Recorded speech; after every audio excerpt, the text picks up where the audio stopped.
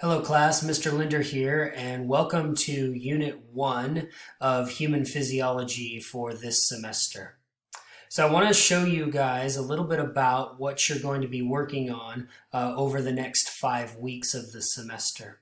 So you're currently watching the Welcome to Unit 1 video, but I want to go back and show you guys how you got there. So on your Canvas page, we are in the modules section. So you've opened up the course. We have clicked on modules. And so our various modules come up, and we have done navigating your online education. And now you're in Unit 1 starts here, Introduction to Human Physiology, Week 1, and you are currently watching the Welcome to Unit 1 video. When you are done with a particular module, you can go ahead and close that out. So just click the little arrow and that'll close those pages so you can focus on which week you're actually working on. So you're currently, again, watching the Unit 1 video. So I want to start with Introduction to Unit 1. So let's go ahead and click on that page. And in this introduction, tells you a little bit about what you're doing in Unit 1 for the next 5 weeks. And then it also shows you the 5 modules that you'll be working on. So each module will be for 1 week of the semester. So in this first unit, we are focused on the idea of homeostasis and cellular coordination. We're going to be doing a quick review of chemistry and cytology, so the structure and function of organelles within a cell. And then we'll be moving on to membrane dynamics. Diffusion, osmosis, facilitated diffusion, various forms of active transport, primary, secondary, endo and exocytosis. And as we go through those things, you'll be learning the major physiological concepts as we move through those chapters. As you complete Chapter 5, you'll be getting into resting membrane potentials. And resting membrane potentials will help us to establish a basis for understanding how the nervous system works. And so once we have a grasp of the concept of resting membrane potentials, we can really get into how the nervous system functions, and we can look at the concepts of graded potentials, action potentials, and synaptic transmission. And once we get into the idea of synapses, we can then cover neurotransmitters and how different kinds of neurotransmitters can be excitatory or inhibitory within the nervous system. So it's a really exciting unit. There's going to be a lot going on. And again, it's divided into weeks for you guys in the form of modules.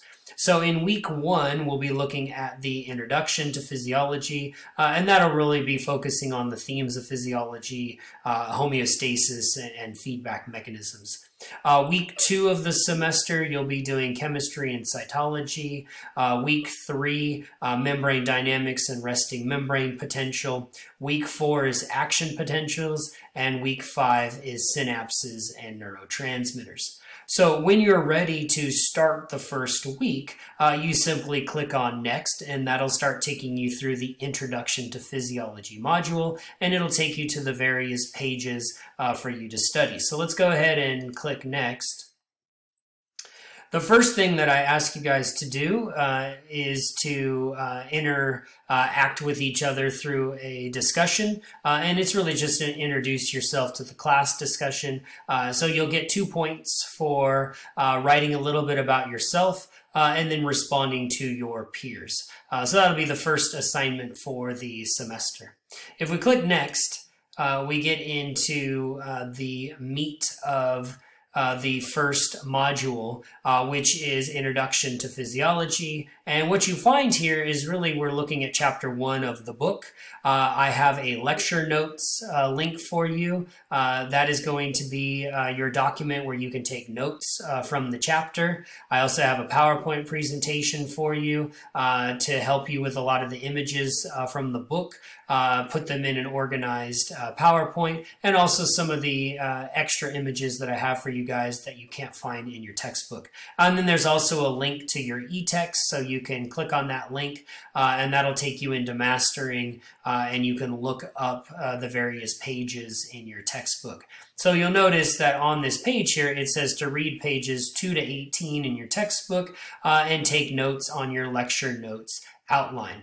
But what's going to help me understand that information on those pages in my book?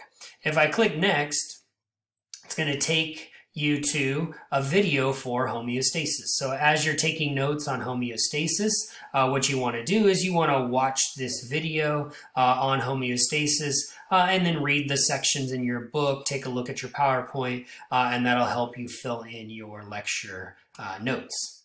When you click next, it's going to take you to the next video or sets of videos. I give you some key points about this particular video, and then it's all about learning negative and positive feedback mechanisms as they relate to the body. Key points being that negative feedback is for maintaining homeostasis, positive feedback is for amplifying certain physiological conditions. And then again, you can next to the next page and so forth and so forth and so forth. So I want to show you all of this under the modules again. So let's click on modules so you can see all the pages. So we have closed out our navigating your online education and we were clicking through the various pages. So here's your discussion, introduction to the class. Here's your lecture notes and PowerPoint. Here's that video on homeostasis, videos on feedback mechanisms, and then you get to your first laboratory of the semester. So here's your laboratory report link. There will be a corresponding video to watch for that particular laboratory, and then you have a place to turn in your lab homework. So you would click on laboratory report, homeostasis. Once you have completed your laboratory report, you will upload your finished document for grading. And I have it set here for what kinds of documents are acceptable, so a doc, a docs, or a PDF. So make sure that you are keeping track of the due dates of things as you work through the modules. The way it's set up is that if you're doing a lab in week 1, then the laboratory report will be due the next week. So it has a due date of August 18th. So that's the idea behind navigating through the module system. And then there is mastering homework for Module 1, and then there's a quiz in mastering for Module 1, and those will be due by the end of the week. Okay, so you will be pacing your studying and your homework on your schedule. And then week 2 will start, and you will have, again, lecture notes, PowerPoint, reading links. There's a discussion to participate in, and then all of the videos to watch as they relate to what you're working on. And that was chapter 2, all the videos for chapter 3. This week there's no laboratory, but there is an introduction to your research paper for the semester. This will not be due till the end of the semester, but it's an introduction to that. And then we have week 3 in the unit. And you can see all the pages associated with that. And again, a lot of this will repeat itself. So laboratory work, mastering, homework to do, quizzing to do, and so forth. And then you have week 4, and then you will have week 5. When you get to the end of week 5 of the unit, then you'll notice your Unit 1 lab exam and your Unit 1 lecture exam. Those will be due the following week. So you have the first 5 weeks of instruction, and then your Unit 1 lab exam, Unit 1 lecture exam. You'll have 1 week to prepare for those, and then we'll take them during the 6th week of the semester. So that is your introduction to Unit 1. I hope that helps. Take care.